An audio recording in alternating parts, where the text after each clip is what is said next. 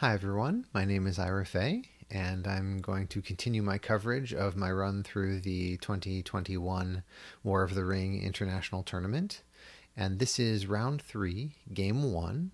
I was randomly chosen to be Shadow in my game against my opponent Jim. And you can see our opening hands. Oh, and just to give context for where we are in the tournament, I am currently 2-2 at the time that I'm playing this game, and I need to win my next 4 games in a row to be able to make it to the top cut. So we'll see how that goes. This is the beginning of the game. I'm Shadow. I allocated 1 eye, and then I rolled 4 more on turn 1. So this is a very atypical start. I have not typically dealt with this. I have 2 dice to use on my first turn of the game. Neither of them are musters. My saving grace is I see Warren with Sorrow and Toil, which is obviously a really great card to get early in the game. Can make a big difference in messing with the free people. My opponent did not get too many character movements, which is probably fine considering I have 5 eyes right now. And unfortunately, though he has Gandalf as guide, he does not have any playable cards, even with these 2 beautiful Palantirs. So that's certainly quite unlucky for him. Can see what plays out. He goes ahead and draws a character card and gets another unplayable card. So that's just bad luck. I pass because I can, and he draws another one, and then another card unplayable early in the game. So that's just bad luck. I mean, it's probably worse to have rolled 4 eyes and no musters, but still, he's not running away with it. So it could have been a lot worse for me. And okay, at this point, I go ahead and move 1 army. Why not? And he musters elves. I think that's reasonable. I mean, I always like getting armies prepared for incoming, but he doesn't know where I'm attacking yet. I don't really know where I'm attacking yet. And also, one thing I should note, you may notice that I have a very large font size for these numbers. I want to make this viewable on mobile because I imagine many people would enjoy being able to watch a video on mobile. If you have suggestions for the font size or anything else, please let me know. Thank you to everybody who's given me feedback so far. I will continue to try and evolve it. And I also want to say thank you very much to Andrew Poultier, who has worked ongoingly on this Java application. It's really incredible, all the people who put time and energy into it, but Andrew in particular has maintained it recently and has given me these features to be able to make them bold, and we'll hopefully make it available generally to everyone soon. I'm sure if you want an early version of this, if you want to make videos, he'll give you a copy too. So just wanted to call that out. Thank you again, Andrew. Okay, so the first turn, not too many exciting things. I decided to draw a character card, maybe draw a strategy card, but I figure character card if I'm going heavy corruption inadvertently, and then I managed to miss. He moves, and I still managed to miss. And I will say, I think he played that well by moving on his last die, because that way he's going to be able to hide at the start of next turn. If I had caught him and I happened to have a card early on that would have let me do some damage to him by being revealed, he strategically waited until the very last action of the turn, so that he's going to basically get 2 actions in a row and would have been able to hide in between. As it turns out, I missed. So 5 wasted dice turn 1. I'm psychologically demoralized right here. I don't mind having a whole bunch of eyes as long as I catch the fellowship, but having a bunch of eyes and then missing the fellowship is just painful. All right, but I'm drawing great cards. So I have 2 red tiles, and New Powers Rising is just a beautiful card to get early. So I am, the thing is, I think when you have sort of a rough run with action dice or combat dice or whatever it is, you should remember there's a lot of randomness in the game. And yes, maybe sometimes you're going to get just completely bad luck in every single aspect of the game. But, I'm getting some bad action dice, but I'm getting some good luck on the cards. And so often I think in the long run, the game is long enough. There are enough dice. There's enough randomness that on average, it's going to balance out. And if you stay focused and try and make the best of what you got, then often you can do well. So I'm trying to maintain that mindset even after feeling like it was a completely wasted first turn. Okay. So he gets some reasonable cards, nothing particularly special. I get a much nicer roll. I wanted my 2 musters. I got 3, so that's great.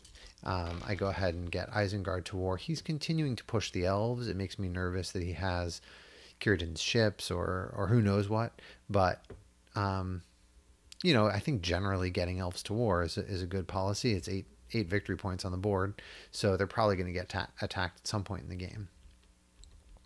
All right, I go ahead and get Saruman. That makes sense. He goes ahead and moves Gondor, and I think this was an interesting moment in the game because he doesn't want to get the elves all the way to war because then I can muster the Witch King sooner. But I can't actually muster the Witch King this turn. I didn't roll any musters last turn, and I wouldn't even be able to. I would get Sauron to war, and then next turn, yeah, probably I'd be able to get the Witch King, but he has a whole extra muster here that's just sitting there that had he used this muster right here to get the elves to war, he could have already put a muster into the elves right away this round 2. And then these strongholds just would have been really tough to deal with. And if you take all of the elven strongholds off the board, I mean, that's just a tough... it might be worth it giving me the Witch King early. So, and by mustering Gondor, he sort of encourages me to come attack Gondor. Maybe he has some good Gondor defense cards, but it's not going to be that hard for me to get Gondor to war if I want to. So I don't know about that. I think that was, he should have. Normally I don't want to muster myself all the way to war, but if Shadow as free, but if Shadow has such a slow start and I have an extra muster sitting here, does he have something else great to do with it? If I had another great muster card like a Rohan muster card or something like that, or an Elven muster card in my hand, and I want to do something with that, then maybe. But I mean, it is an army muster, so he could be moving armies into Westamnet or to Carrick or to into Erebor, or even getting this one dude into Minas Tirith. So there are some things he can be doing with that army muster, but he invested 2 already in mustering the elves to war. Why not go all the way at this point? All right, but he didn't. He mustered Gondor, and I'm perfectly happy to see that. I want the opportunity to be able to still come attack the elves before they get to war. If he's going to wait that long to get them to war, that's fine with me. I'm, as Shadow, I'm often willing to delay the Witch King, delay getting a card, delay an extra die in exchange for not having an elite. That's fine with me. I will usually an extra elite and a stronghold will often cost me well more than 1 action. I don't know exactly what the exchange rate is, but it can take a lot of extra dice. All right. So he goes ahead and does this move into Westamnet and this move into Old Forest Road. I think that's great. Makes a lot of sense. And I go ahead and get Sauron to war. Now, it's tricky. I really have not gotten my armies moving at all. But I had such a bad experience turn 1 by not getting any musters at all. I'm worried that, I'd rather have a few too many musters early on than not enough. And so while I would have been very happy to move my armies and get armies moving up north, because that's my plan, I'm more worried that I'm not going to get enough musters. So, and also if he gets the elves to war, which he still might next turn, I want to be prepared to muster the Witch King if he's going to do that. So that's why I decided to use that muster there instead of an army, though I really wanted to use the army too. All right, he moves the Fellowship, and I hit him on this movement. And it's just, just shake your head. You miss on 5 dice, but you hit him on 2 dice. So, okay. Sometimes that happens. All right, he gets revealed. That's obviously bad luck for him to get revealed early. And he goes high pass. It is a 0.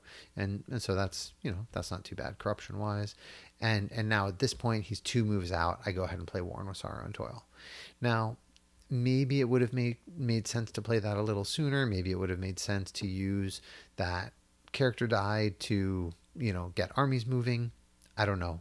I had 5 cards in hand, and I like this Return to Valinor for a combat effect, and I certainly like all of these other cards for their card effect. So that's why I went ahead and did it. But that's, these are the little decisions in the game that you have to make at every moment. Is it worth it to discard a card and get my armies moving faster? Do I want to get this card in play now, and so I don't have to discard a card when I know that I want to play this at some point? I guess my thinking is I know I want to play this at some point very soon. And if I get a bunch of Palantirs next turn and I think to myself, oh, I wish I would have saved this and used my Palantirs last turn instead of this, and I'd get too few armies, then, maybe I'll regret it a little bit. But I have 3 cards that I'm very happy to play at any point. So if it turns out that I get more than 3 Palantirs, then maybe I'll feel sad about wasting this attack die. But otherwise, I'm going to want to play these. So that was my thinking there. I have a lot of really good playable cards, so I'm not going to feel too bad if I get a bunch of Palantirs next turn. And my armies are moving so slowly anyway. I'm like, oh my gosh, things are going so slowly.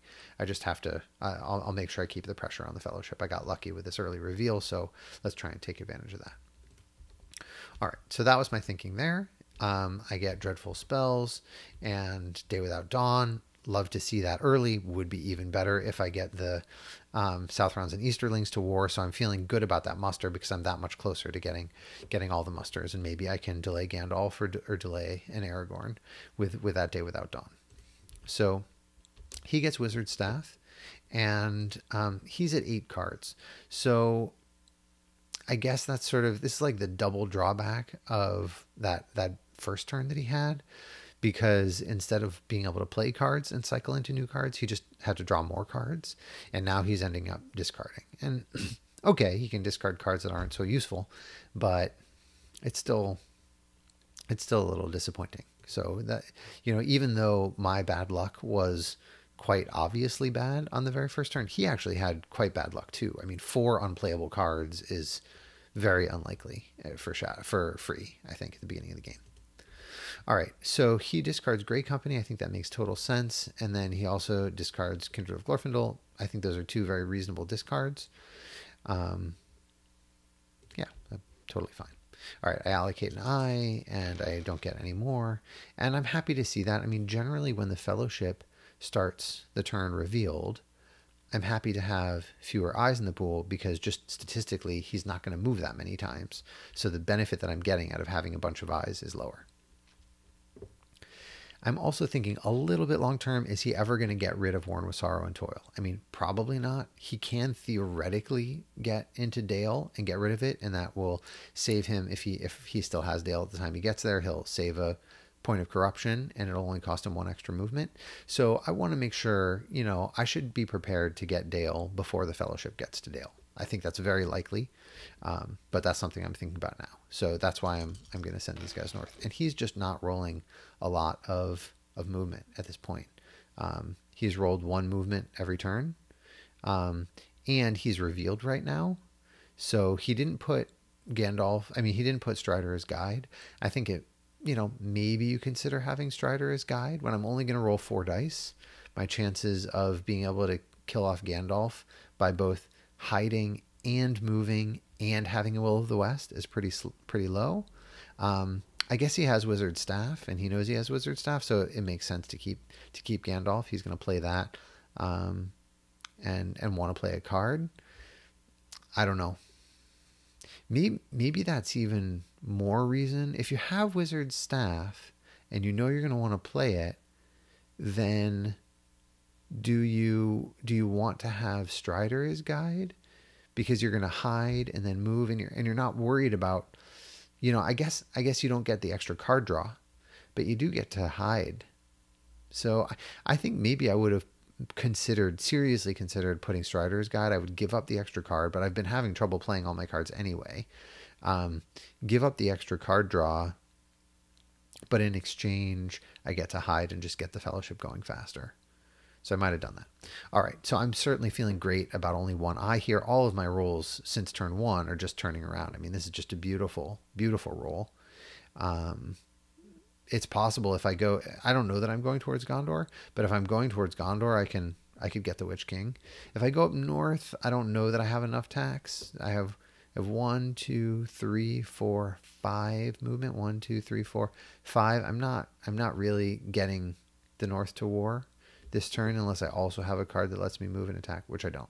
So I'm not getting the north to war, but this is interesting. Okay. So, and I now have the potential, if I want to use both of these 2 muster dice, I have the potential to get Day Without Dawn active. So I might consider not using this as an army movement and just mustering twice. We'll see what I do.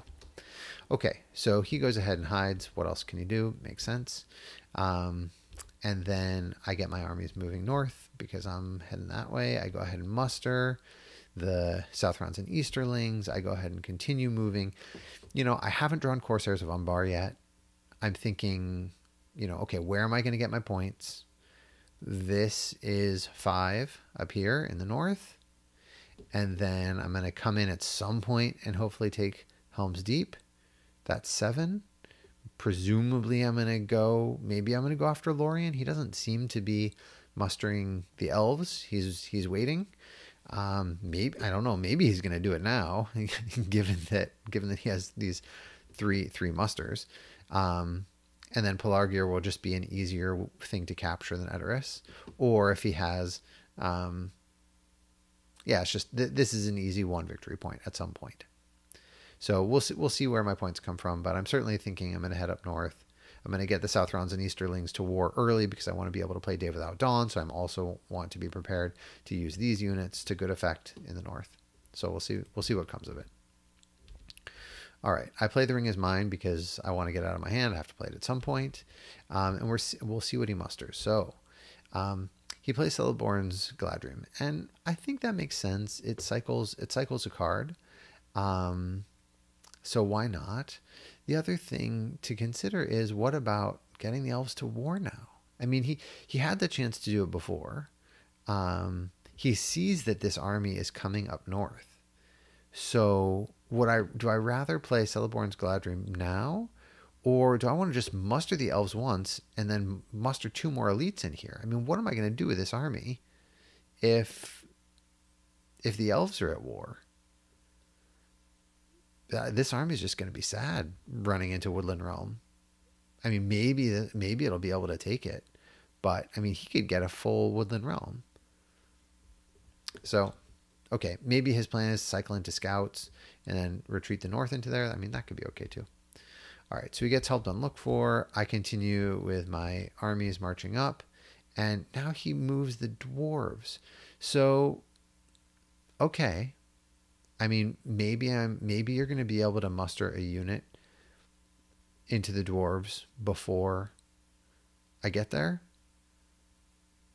I guess. But I don't know. I still might get the elves at this point. I mean, I realize he's deciding. So as Shadow, I'm very happy. I'm deciding, great. He's not going after he's not mustering the elves to war. I'm going to save this die just in case he musters the elves, but I'm happy for him to not do that. Okay, so I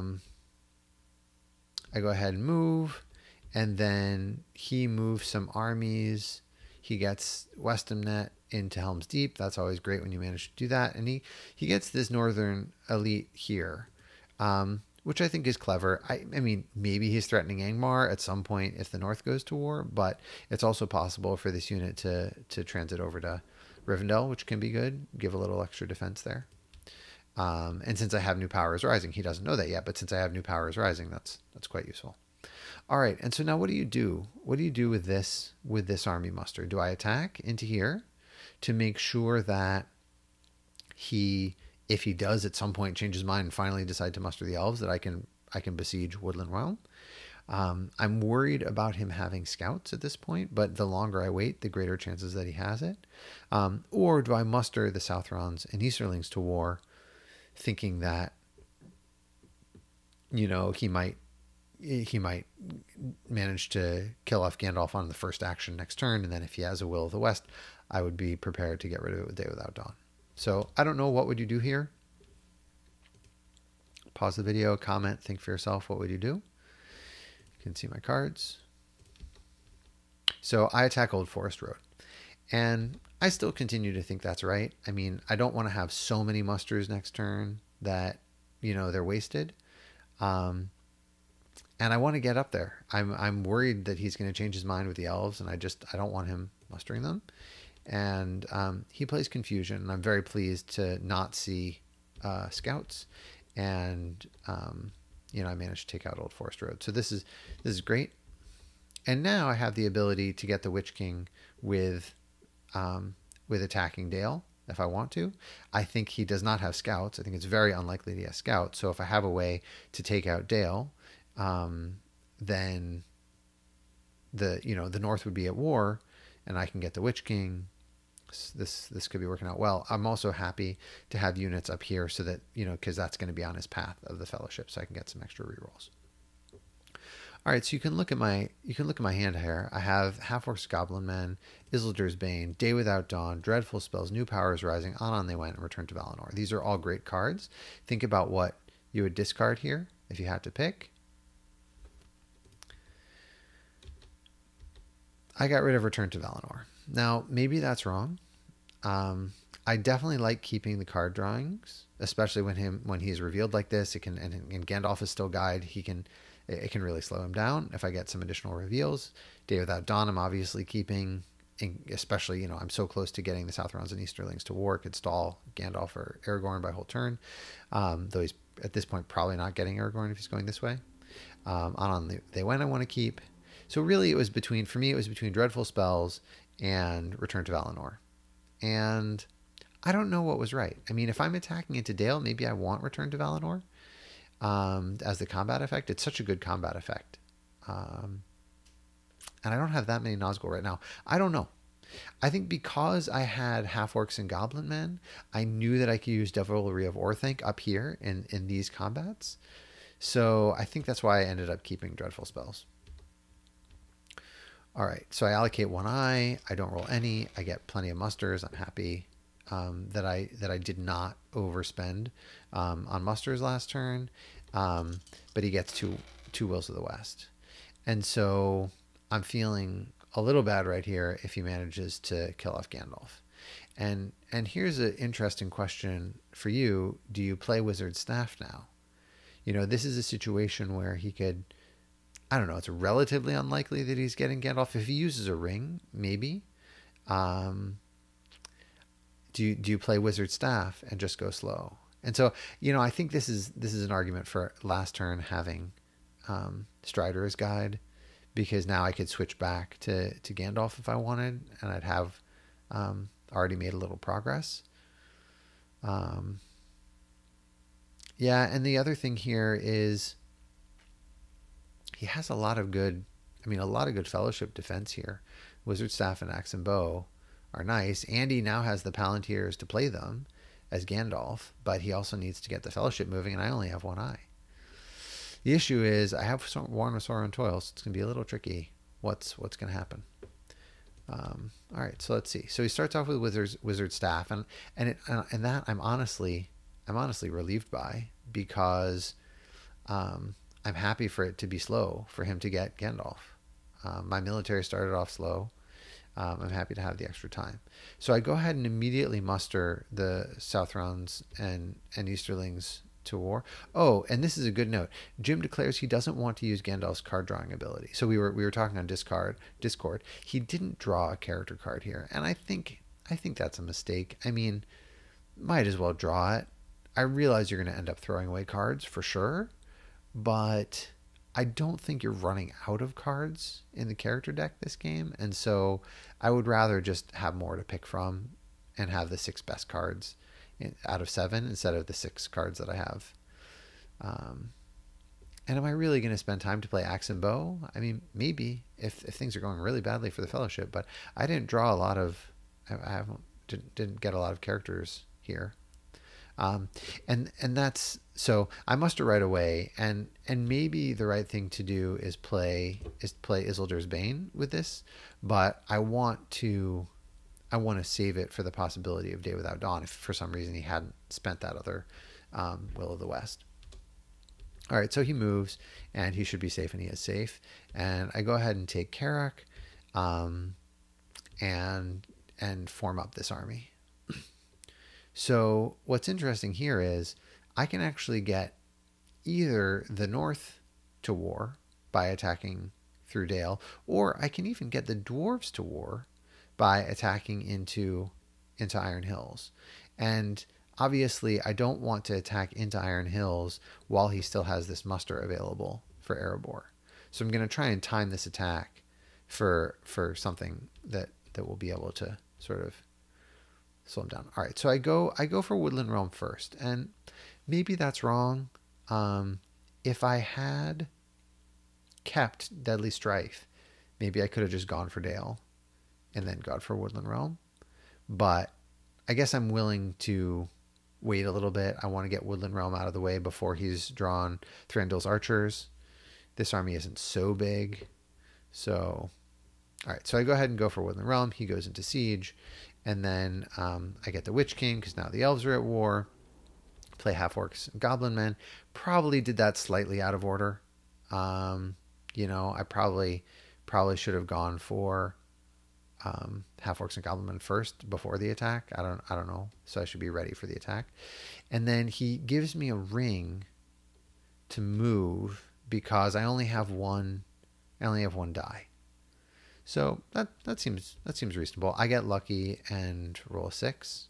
I needed a 5 or a 6, but still that's lucky. And he gets rid of Wizard Staff because, of course, why wouldn't you at this point?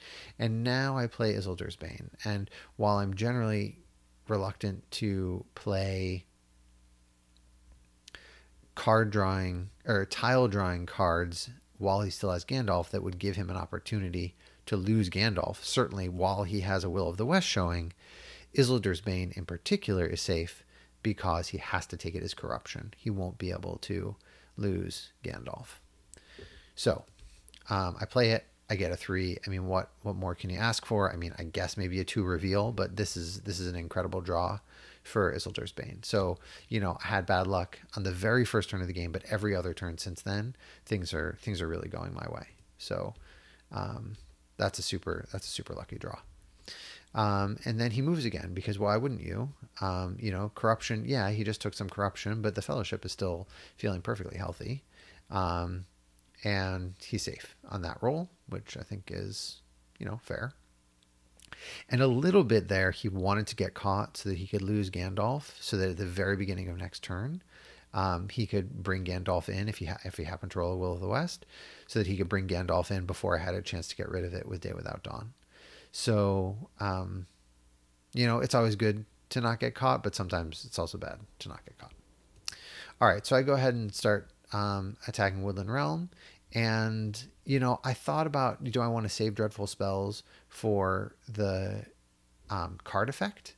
Or do I want to go ahead and play Devilry of Orthanc now to cycle the character card? And my thinking is, the whole reason why I ended up keeping Dreadful Spells was so that I could play it here, cycle a character card, and get just deeper into the character deck. So I go ahead and do that. That was my plan. And, it didn't end up making a difference in the combat result, but it's still good to play it, cycle a card. So I do 1 damage to him. He does 1 damage to me. And I stop here because, I don't want to push too hard right now. Maybe I should have. I don't know. I do have 2 elites here. This army is pretty much ready to go. I don't want him to draw Thranduil's Archers next round. I mean, chances of that are only 1 in 19, so I'm probably okay. But it is something I'm thinking about. But I like the opportunity to cycle with a Witch King. And I don't think that I'm getting 3 hits. Or even 2 hits. Yeah, so am I getting 2 hits on 5 dice, on 10 dice? I mean, maybe I might. I don't know. Maybe I should have continued here. This could have been a mistake. All right, I'm happy to see Orc Patrol. I always like the tile drawing cards, and we go on to next round. So I just drew Corsairs of Umbar. I'm thinking to myself, oh, maybe I should have moved those to the wrong place. That's bothersome. I might still be able to sneak these guys to Umbar and then get to Dol Amroth before he gets Gondor to war, and that'll be great. I'll be able to sneak this in. The elves are already at war, so obviously I'm worried about Círdan's ships. But if he doesn't have Círdan's ships, then that could be a really great way of getting Dol Amroth. And my cards are great. I'm really happy to see Palantir of Orthanc. That's going to waste a Will of the West while he's trying to get Wills of the West for Gandalf. And on top of that, I have Day Without Dawn. So, this is good stuff. He's obviously happy to see Dana Ironfoot's Guard. and Eomer is always wonderful. So these are getting good cards for him, and that's interesting. So he doesn't declare the fellowship. It's at 3 movement. 1, 2, 3. I guess he doesn't want to be right next to my guys. And he doesn't want to give me a reroll by going into Carrick. Going into Carrick does prevent me from playing Orc Patrol, because it says play if the fellowship is not in a region containing a free people settlement. It would actually prevent me from playing that card, but I don't think it's worth I don't think it's worth giving me a reroll for it. All right, so I get 2 more eyes. He gets a Will of the West, and so this is he's happy to see this. 3 eyes. He's going to move once, get rid of Gandalf, and then that'll be good. So, but he moves once, and I miss him. So he doesn't get Gandalf. At least he can't kill off Gandalf right there, and I play Palantir here, and that's just sweet, right? Because I'm happy for him to get rid of this Will of the West. And definitely not get Gandalf. I'm thinking he might be using a ring to try and move a second time to be able to kill off Gandalf. I thought about using the character die to play this Palantir, but I didn't want to be that greedy, and I didn't want to tempt him too much. I think this way he'll probably let me get 1 free card draw and go for Gandalf. And then he's going to spend a ring, go for Gandalf, and then I'm going to play Day Without Dawn. He will have given me a ring on to move against 3 eyes for the second time, and he's not going to get Gandalf. And that will be satisfying for me. So that's my read on the situation. I think that's what he's going to do, and that's why I end up not tempting him too much to play the Will of the West. All right, so he passes. I think that's right. And I play On They Went because I want to get my free card draw from the Palantir. I'm happy that he didn't get rid of it. And I get Candles of Corpses, so that's perfectly fine for me. And then I go ahead and attack Woodland Realm. Now, Dread and Despair is interesting. Maybe I should have just played this for the character effect. But I want to cycle into for the card effect, just to do 1.5 corruption. But he has a pretty full fellowship, and I want to get to things like Cruel Weather. I want to get to more card drawing tile drawing cards. I want to get to the red tiles. So I'm deeming this as just a little bit lower priority, and I wanted to cycle something. I'm going to save all of these other cards to play for their card effects. All right, so I miss everything, and I don't press again here. I'm not sure why not. I get Lure of the Ring. He musters. Oh no, he does exactly what I expected, which he moves Gandalf, moves again. I hit him this time. He gets an eye, and he chooses to kill off Gandalf for 1 corruption because he wants to get Gandalf. So that's 5 movement. He's certainly making progress. But he's disappointed to see that I have Day Without Dawn. So Day Without Dawn, of course, I was saving that for the moment that I needed it to stop Gandalf, and it does. Obviously, that is disappointing when that happens. Hopefully, for his sake, he'll roll Will of the West next turn. All right, he hides using Strider's ability, and I go ahead and get 2 more Nazgul. I guess I'm thinking I'm going to put some on the Fellowship just to slow him down. I want... did we forget Worn with Sorrow and Toil? I wonder if we forgot Worn with Sorrow and Toil there. And that is why we rewatch games. Okay, so we forgot Worn with Sorrow and Toil, and that's on me. So it is in a tournament game. The expectation is that the shadow player will remember that effect, and the card says, if a companion in the Fellowship is taken as a casualty, you may also discard one of the free peoples. So may means it's optional, and I don't have to use it. I don't know why I would ever not use it, but the effect is optional, and therefore, I can't imagine. I don't think there's If you can think of a strategic reason why it gives Shadow some advantage to not discard a character card, then feel free to let me know. But you should always use it. I mean, there's no reason not to use it. But I forgot. So, no, I didn't forget. Haha, look at that. I randomly discards a free character card. Okay, so we didn't type it in chat because we were talking on Discord. All right, so I didn't remember. I did remember. There it is. Hard to see. I don't know what I discarded. Next time I'll try and notice. I don't know how bad it was for him. What we ended up discarding there. All right, moving on. That was a long discussion of Worn with Sorrow and Toil.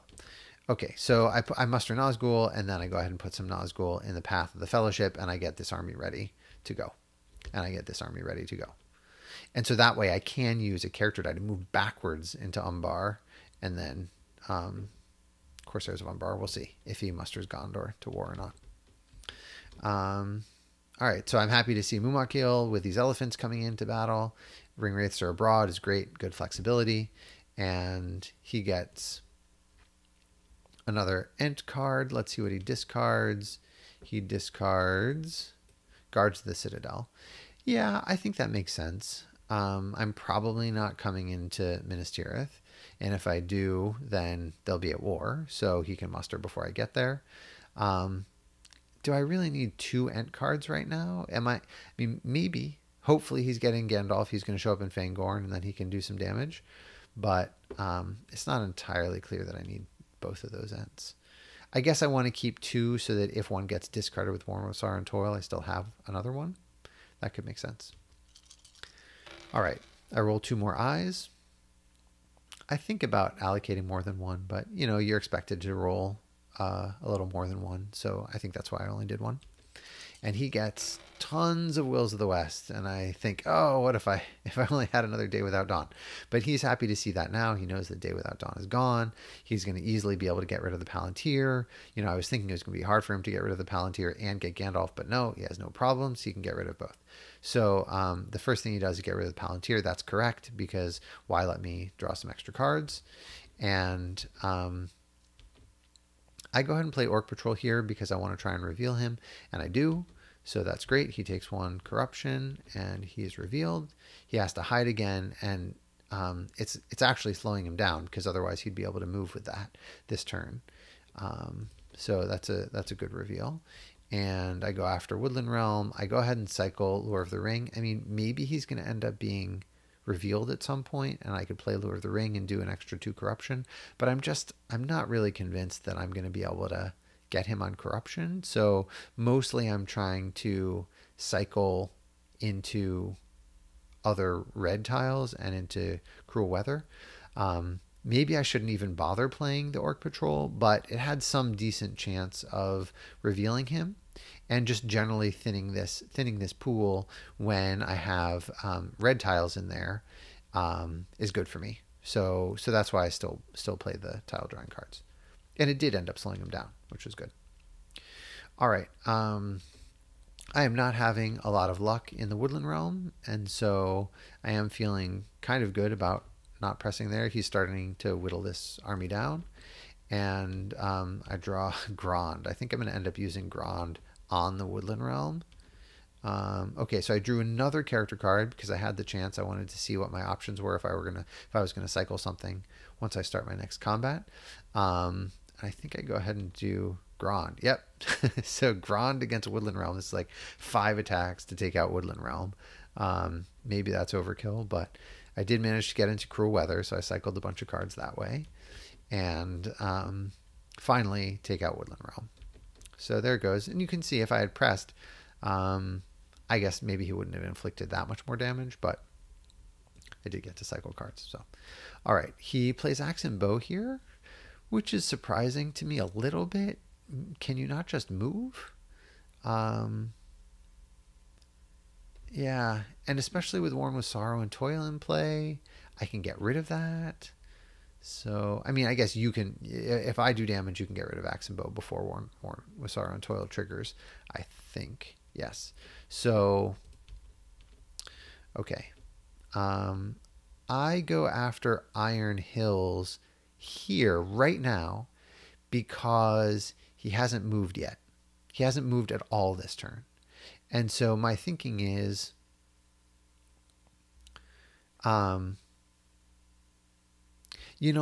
maybe I could have gone into Dale, but I'm worried that he has scouts by this point.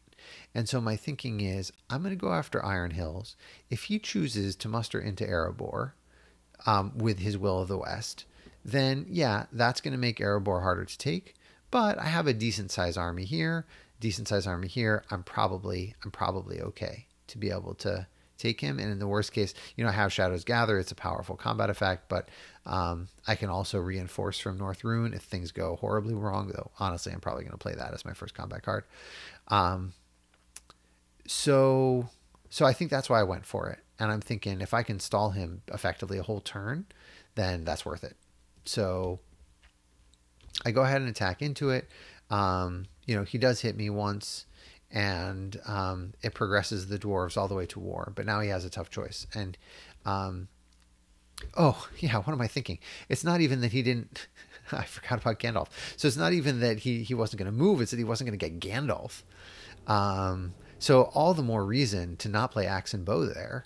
Better to move once. I think you should always move at least once. Because my chances, even with 3 dice and Nazgul on you, my chances are only, I think, half. Pretty close to 50-50. So I think it's worth moving there. Anyway, so of course he's going to get Gandalf. I think it makes total sense to get Gandalf here than defend Erebor. But yeah, so I guess maybe don't play axe and bow, don't move, defend Erebor, or save that die for the end. What did he do with his muster? No, he had to hide. So what did he do that turn? He got rid of the Palantir. He hid the Fellowship. He played axe and bow, and he got Gandalf. Did I count that right? Gandalf, axe and bow, hide. What's the other thing?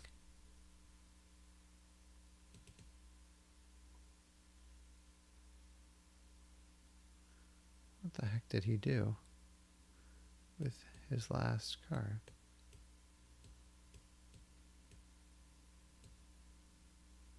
Oh, Palantir. Sorry, everyone. He got rid of the Palantir of Orthanc. So I guess he should have. I think he should have definitely gotten rid of the Palantir. Definitely get Gandalf. So if you know you're doing those two things, and I know you're doing those two things, maybe do those first. And he did the Palantir first, but then why not get Gandalf? You can see where I'm going with my attacks. And then if you're revealed, hide. And now you have one Will of the West left that you could save for something. And I think if you had to pick, do I want to play axe and bow, or do I want to muster an Erebor? I think you're like, I definitely want to muster an Erebor over playing axe and bow. So I think the ordering was a little bit wrong there.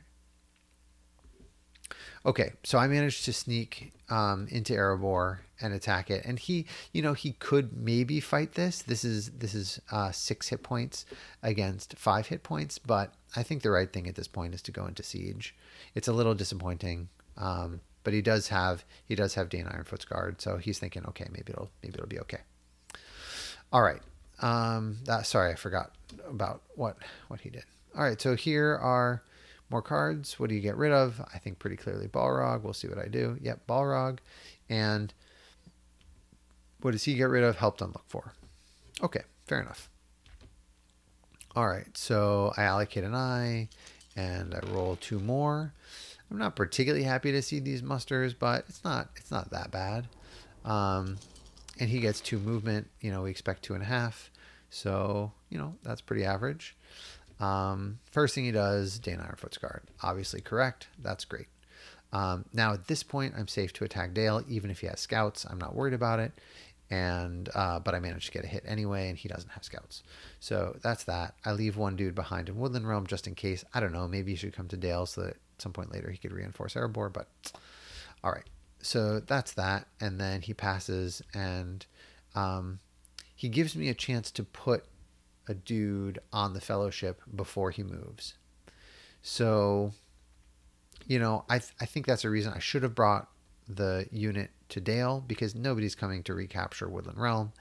And then I would have had a full stack of 10 in Erebor and could have put somebody on the Fellowship and where it is. Now, why did he pass instead of moving? I don't know. I think it would have made sense to move at that point. But okay, so minor mistake. Should have had 10 there and 0 there, I think. Okay, so he goes ahead and plays ends here. I get a little worried because it's possible, if he has 3 end cards, it's possible for him to defeat me. But, and especially I've been holding a New Powers Rising for a really long time.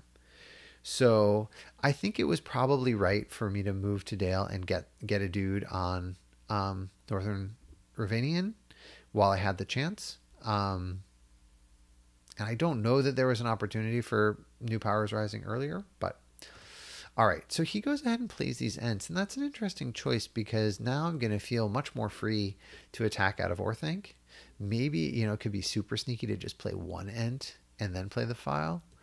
But he plays both, and it would have been funny to play only 1, because if you play only 1, I bet that it tricks me into moving all my dudes out. All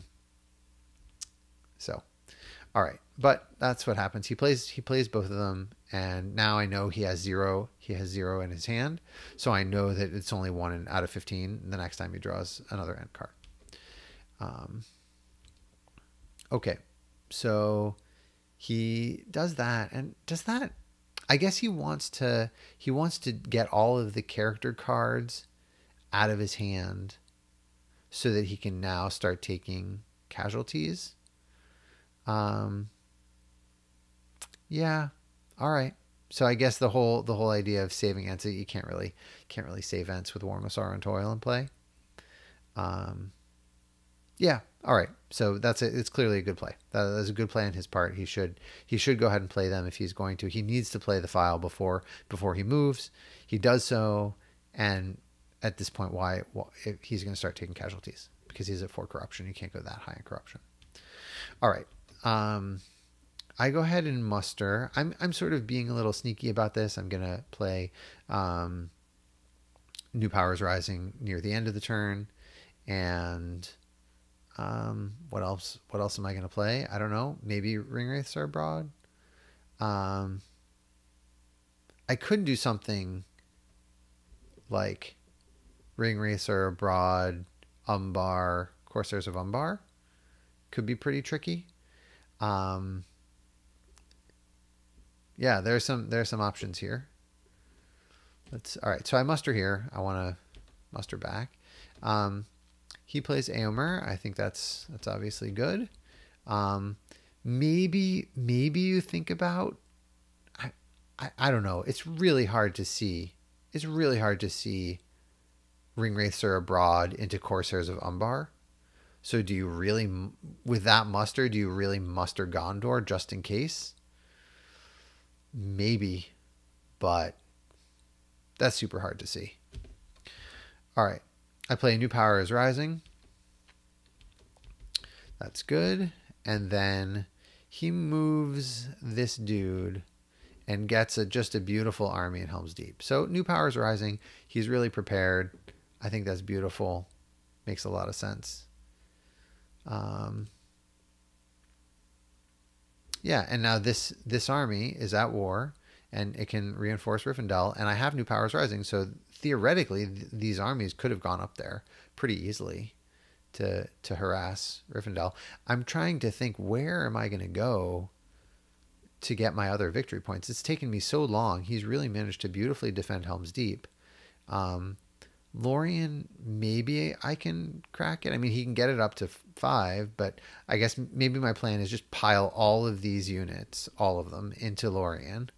I have Shadows on Misty Mountain. I had Balrog. I discarded it, but I have Shadows on Misty Mountain. I can just pile into Lorien, and then maybe sneak into Dol Amroth. So I think that's my plan. That's my plan for getting to That's my plan for getting to 10, and I'm happy to see Cruel Weather.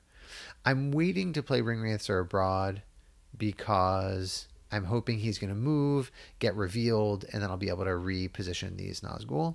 The other thing to consider with this muster is maybe get Nazgul. All right, I want to keep my armies moving, so I play Shadows on the Misty Mountain, and I save this to be flexible to play Ring Wraiths Are Abroad. I think that's reasonable. All right. He's already played Dane Ironfoot's Guard, so I know this army is not getting any bigger. So I'm not in any huge rush to do this. It obviously would be better for Ring Wraiths Are Abroad to be able to like have already finished this combat, but I just didn't get enough attacks this turn. All right, so he moves, and I miss, but then I get my Nazgul and the army. And look, that army, dude, that 6, that orc that I managed to get on him, managed to catch him. So I managed to catch him to reveal. That's obviously a bad tile. He loses axe and bow and then takes 1. All right, if I had a card that punished him for being revealed, I would certainly play it, but I don't have it. And now I'm thinking, oh, maybe I should have kept Lure of the Ring. You know, I'm hitting him pretty consistently, so maybe I should have kept the pressure on.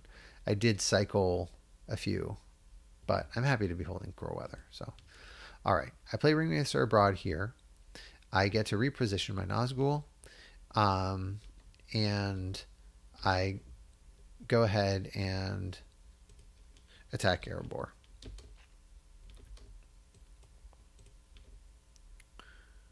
All right. I play my Mumakil, and it doesn't have any effect. He beautifully played Daylight, so nice combat card play on his part. And I just, slowly power up. And I made a mistake. You can see that I lost 2 Sauron regulars when I could have lost Southron and Easterlings, and then I drew Hill Trolls. So now that is not useful to reinforce this army if I need to reinforce this army. Or not as useful because I only have 1 elite. So before you've drawn Hill Trolls, make sure if you have the chance, keep 2 Sauron regulars in there so you can upgrade them. So that was potentially a costly mistake. All right, I don't press because that's still a giant army. And all right, so he got Thranduil's archers there, so glad I managed to get Woodland Realm done by then. And turn 8, he is revealed. Nothing special that he can do. I allocate 1 eye, roll 0 more, and he only gets 1 movement. So at this point, I think he's pretty low on movement. Statistically, I don't know. It's probably pretty close. Let's take a look, see what the statistics are.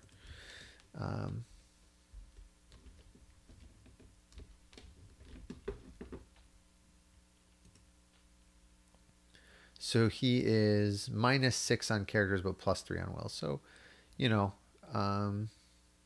at this point in the game, a little slow, but not too slow. All right. So this is what we got. He got 1 movement. Obviously disappointing if I only have 1 eye. And I'm worried that he's going to muster Gondor with this. He hides the Fellowship first. I think that makes sense. And I don't know. I think I'm really playing risky here to not be preparing Corsairs of Umbar, because what else is he going to do with these musters? I guess maybe muster some elves. What? I don't know. Like, clearly this is the turn. He's getting Gondor to war and mustering up.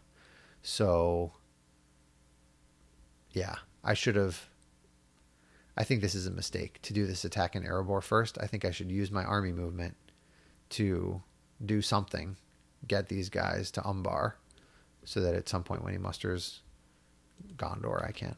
All right, so I play my character card, Foul Stench, why not? Cycle Wormtongue, I certainly don't need that. And I get 1 hit.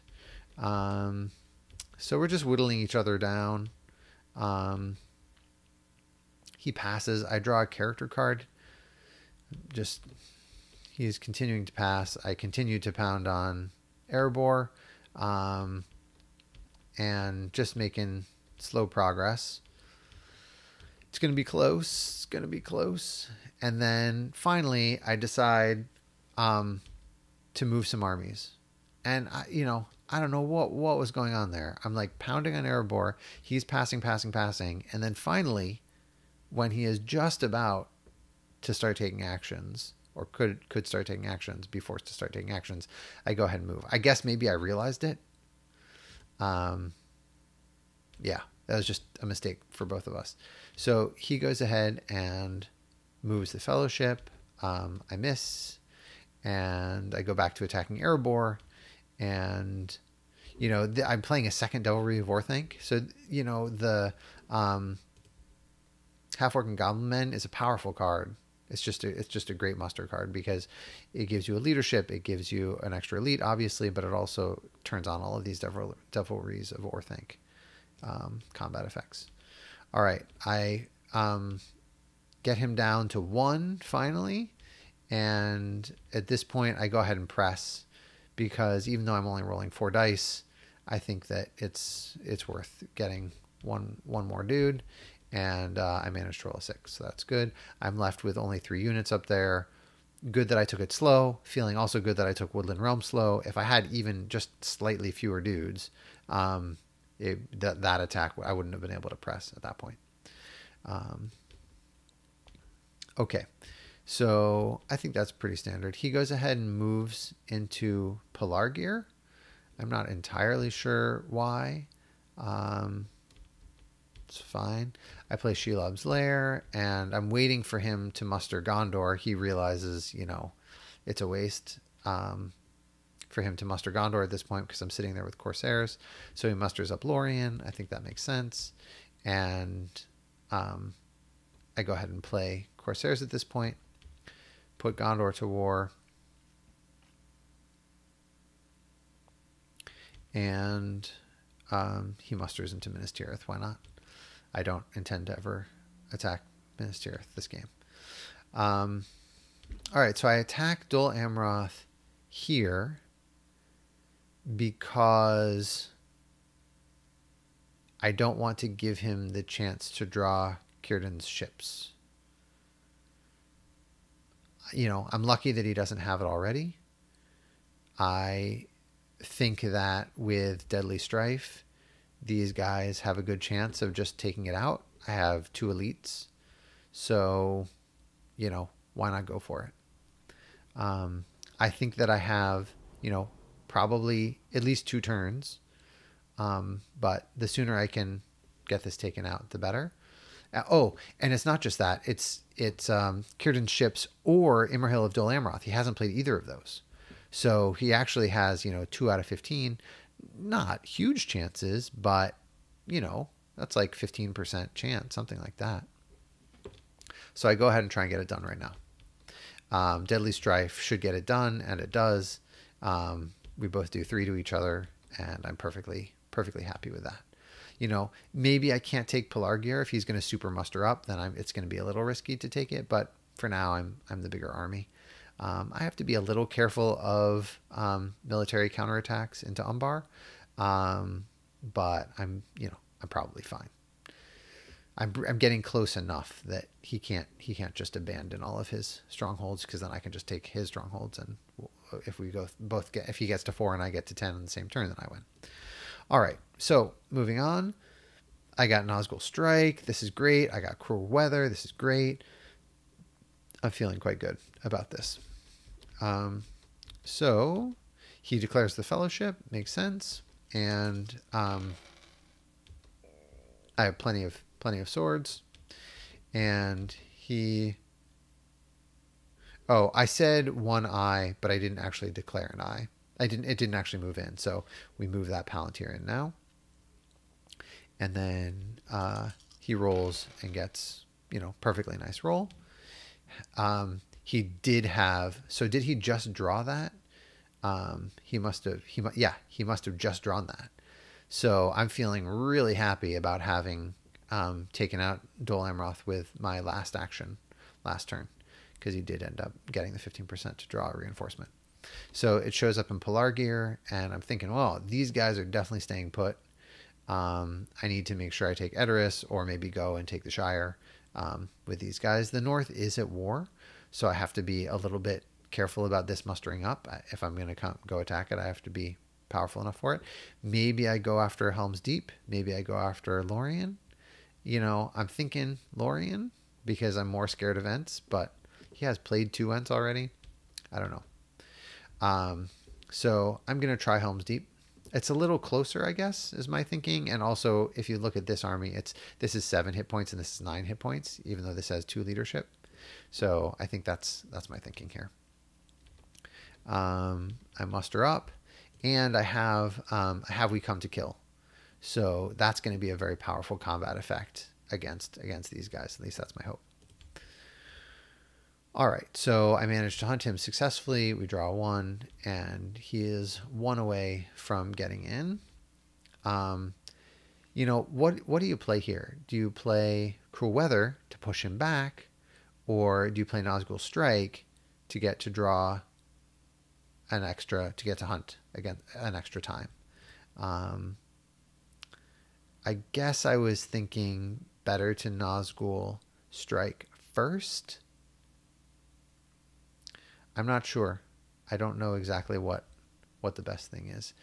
He has enough movement to be able to get in either way. I guess if he gets revealed both times. So if I reveal him now, then he'll have to hide. Then he could move again.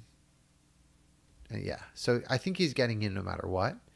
And my thinking is, I would rather play Nazgul. If he's going to get revealed into Mornon, I won't be able to play Cruel Weather or Nazgul Strike. So if I can only pick one, better to pick Nazgul Strike because I'm getting the extra tile from Mornon. I don't know.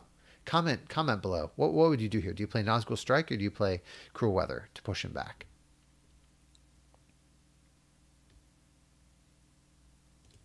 All right. So Nazgul Strike. I guess the benefit of Nazgul Strike here, right, the benefit of Nazgul Strike here is also I get to move my Nazgul, and I want to do that for military reasons. I want to be able to reinforce this in case he has drawn another Ent.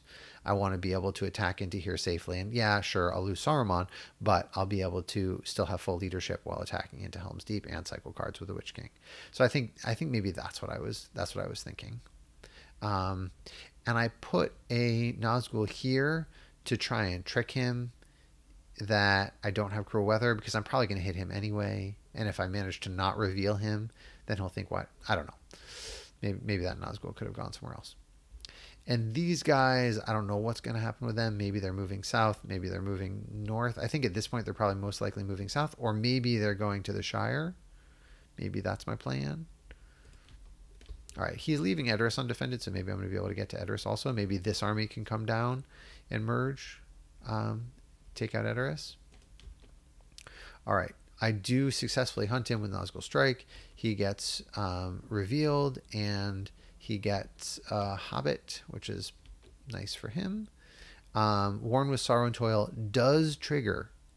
In this case, we had to look it up, but it does trigger because he was taken as a casualty and did not use his guide ability. So that's what happened there. He loses a character card. I don't remember exactly what that was. And he is revealed. And now I go ahead and attack into Fords of Isen because now is the time. And I try Onslaught just to cycle it, I guess. I'm just cycling there. And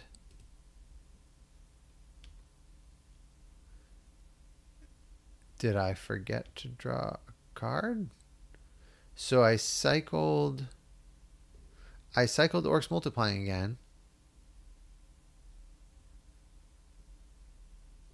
Let's see. I move my armies. I get rid of the die. Weird. Okay. Maybe I remember. No, I just forgot. Super weird. So I played that but forgot to draw the strategy card. All right. You should remember the Witch King triggers. So, all right. This army is moving in. He's getting into Mordor. Let's see if he gets revealed. And he does get revealed. So, if he didn't get revealed there, then I have cruel weather to push him back. That's interesting. And these guys, he's moving these guys from Minas Tirith to come try and defend Helm's Deep. But I have this army coming in first. So I'm not sure. And he's left Pelargir now with this army from into Osgiliath. So I don't know what was happening there. I missed that. So he used his Will of the West to get these armies moving to try and come and help Helm's Deep. But he actually put himself at risk of cruel weather that way. And I don't know that this army is making it in time. And I don't know that it's worth weakening Pelargir. He's going to have to move this army back to defend Pelargir. I guess this army comes and defends Edoras, so that's good. But then, yeah, it's just he has a lot to defend. But either way, I would make sure I get into Helm's Deep. All right, so Worn with Sorrow and Toil gets rid of Gwaihir in the end. And now he draws an extra tile. We draw an extra tile, and it's another eye. So, I think he got pretty unlucky to get revealed there, but then at least he got a little lucky when he got revealed for the stronghold tile to be an eye. All right, so he gets into Mordor. I move this army here. It's going to get to Westamnet before this Gondor army arrives. All right, so he's in Mordor, and there we go. I roll 3 eyes. At this point, I think I would rather just try and win the game this round. He can hide with Strider, but he didn't hide with Strider. So he's leaving himself. This is really interesting. So he left himself revealed, but moved armies along. He transited this army from Pelargir to Minas Tirith. And he's moving the Minas Tirith army up to Edoras to try and get to Helm's Deep, I guess, or maybe just to defend Edoras. It's a lot of actions. Depending on how long Strider survives, he could be using this die or one of these dice to hide, potentially. All right, so I move my armies along. I'm tempted to play something like Morgul Wound, but he still has a good amount of corruption. I mean, he in the Fellowship. He's doing okay. Not great, but he's doing okay. All right, so I go ahead and move towards Lamedon because I count 1, 2, move my armies into Helm's Deep, 3, attack Pelargir, 4, attack Helm's Deep. So it is possible here that I could win this turn. I don't know that I am, but it's possible. I mean, this is a big army, and I have We Come to Kill. So that I'm going to have a lot of elites in this army, and I have some good combat cards to play. So it's a little tough that he left Pelargir so undefended that now this army can take it out. All right. He moves into Edoras. Okay. And I guess Rohan is not at war yet, so he can't muster there. Why did this army came all the way up to defend Edoras, but you left Pelargir. So you didn't actually save yourself any victory points. That's tricky. I don't know how to defend both of those. Maybe you just can't. Maybe you just leave like one dude in Minas Tirith. Or maybe even no one in Minas Tirith. You leave a decent army. You leave this army in Pelargir. You get this army all the way up to Edoras, and now Edoras is defended. And then I just go after the Shire. I just don't think you can defend. It's very hard to defend 3 of the 4 cities. Okay, but he is making a good attempt at it. All right, but I go ahead and take out Pelargir now before he decides to muster there. And now I'm up to 8. He plays the Red Arrow, gets Rohan to war, has a giant army here in Edoras. I'm worried he's going to attack into me, But I go ahead and attack Helm's Deep. He goes into siege, and then he attacks into Westamnet because, you know, what else can he do? Because if I manage to take Helm's Deep, then I win the game. All right. So he attacks into Westamnet. He does 2 hits. It's probably close to what we would expect. I managed to get 3 hits. And then he presses. And I think that was bad because that just gave me a free movement. I mean, I just got to move for free those dudes into there. So I don't think pressing is correct. You just gave me 4 more hit points in the siege battle that I'm about to do.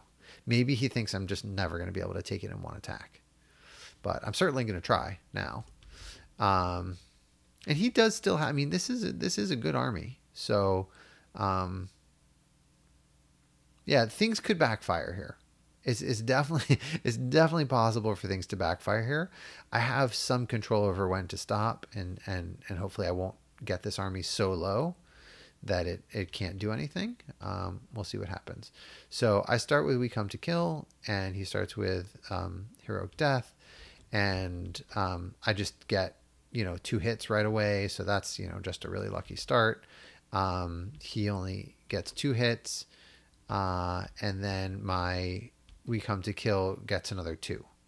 So 4 hits right off the bat is pretty brutal.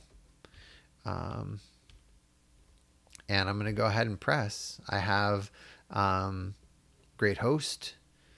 I'm not going to use Relentless Assault because I'm scared of that, but Cruel as Death makes sense while I still have such good leadership. And I get 2 more hits there. He only gets 1, and this combat is almost certainly going to be done. And so that's it. He just can't retake it. And yeah, it was an interesting game. I don't know. There weren't like a lot of major mistakes. I think it would have been, looking at this situation, could he have, if he hadn't, I mean, the Fellowship is not dunking the ring next turn. But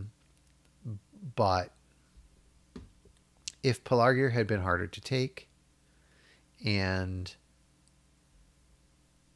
I guess this army comes down and takes Edoras, did I have enough actions? I guess I still would have had enough actions this turn to have gotten that big army into Helm's Deep.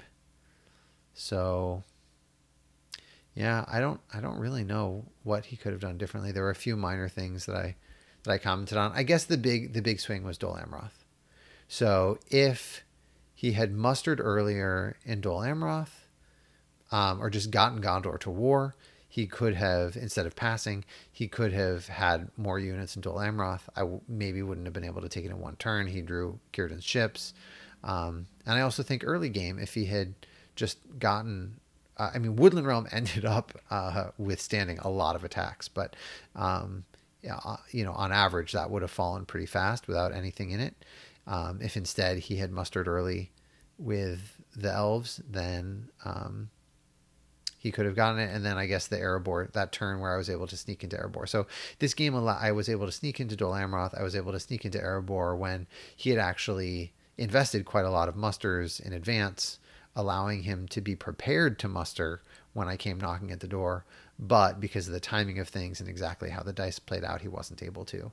And that was able to work in my favor quite a lot this game. So good game. It was a fun one. And if you have any suggestions, let's look at the final statistics just to see what things looked like. So these are the final statistics for where the game ended up. Pretty average. I guess I was a little high on eyes. He was a little low on characters, but he was really -6 on 6s, but +5 on 5. So for free is probably pretty average combat wise. Yep, it's a good game. If you have suggestions for other games or comments on this game, please leave them below. Thanks so much.